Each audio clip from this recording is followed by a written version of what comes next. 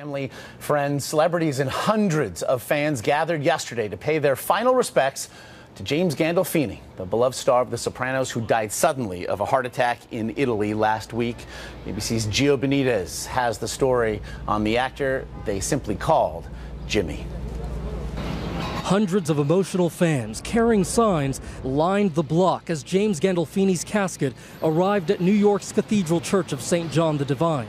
Among those who came to mourn, Sopranos co-stars Michael Imperioli and Edie Falco, even New Jersey Governor Chris Christie, his wife Deborah Lynn accompanying the hearse, along with his 13-year-old son Mike, the last person to see Gandolfini alive, now a pallbearer at his funeral. During the 90-minute private service, friends and colleagues eulogized him. That was family in there. I mean, a lot of tears in there. We lost family. Someday soon, you're gonna have families of your own.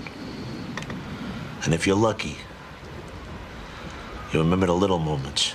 The star of The Sopranos died last week of an apparent heart attack while on vacation in Italy with his son. Inside the cathedral, the show's creator, David Chase, compared Gandolfini to the actor's son, saying Gandolfini was also amazed and confused and loving.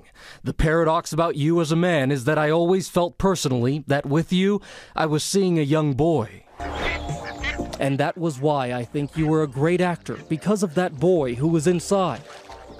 Chase wrote his eulogy as a letter addressing Gandolfini as Dear Jimmy and closing it with Love, David.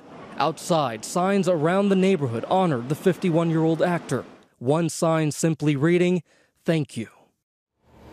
And the funeral was closed to the press, but it was reportedly filmed by HBO as a gift for Gandolfini's family.